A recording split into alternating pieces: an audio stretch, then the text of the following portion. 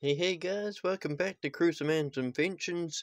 We have a bench test today because other than building this here for the vintage lowrider cruiser electric cruiser, which is going to be the 48 configuration, and I have another one somewhere.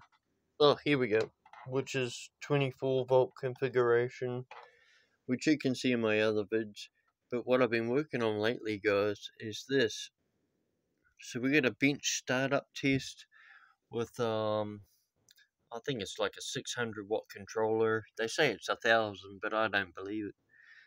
48 volts and one extra battery for the mag. And what I mean by the mag is it goes into here and it powers up the two slip rings, as most of you would know that have worked with these and reconverted them into brushless motors. So the three wires that come out of the outside stator, which looks like that, is powered by comes out of here, right, and goes back into the controller.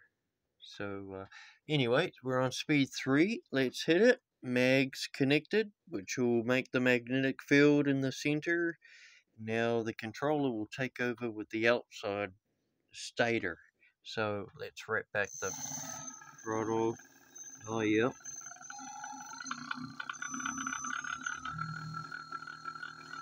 Oh, yeah. It's not overly fast. It's alright. It works. I mean, we're only on 48 volts, guys. I mean, my other bikes are on 72, so the motor's going to spin really, really fast.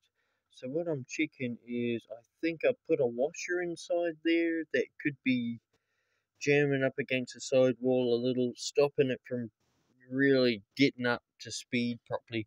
This here is in speed 3, and this is speed 1, speed 2, and speed 3. You would think speed 3 would be a lot faster, but... So anyway, we have another donor engine right here, which is pretty cool. That'll still get up to 40 odd Ks or something. But yeah, so as I'm running it, I'm checking heating and stuff like that, because that'll tell me friction creates a lot of heat. And if anything was jammed inside, which it feels like it is right around here, which is towards the back, which will be a washer I put in the back, is creating a lot of heat. So I'll take that out and keep running tests with this motor. This is an alternator. It's 12 volts, 105 amps, so it should spin a lot faster than that. I can feel that this thing's it's jammed up a little bit, guys. So very cool. Anyways, guys, so yep, 4 batteries in series. Yeah, positives to negatives, and then at the end you're left with a positive and a negative, and that goes to the controller. And so anyway, some of the things that I got today were, oh, that helmet always gets me, some cables for the Dark Knight trike.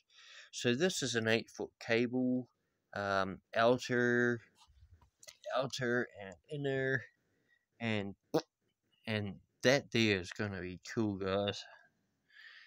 Going on the Dark Knight, that's going to be the full length, and I won't have 3 different lots of cables all pieced together, and it's going to be really cool. So that's coming up.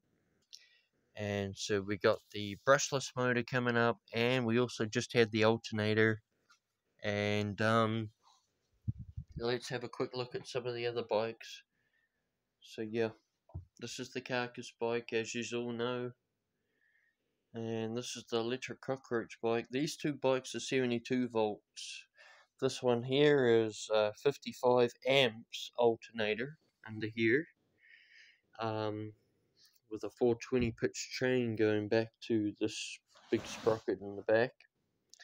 It does, I think I clocked it at about 55 Ks, and I think I clocked this one at about 65 Ks.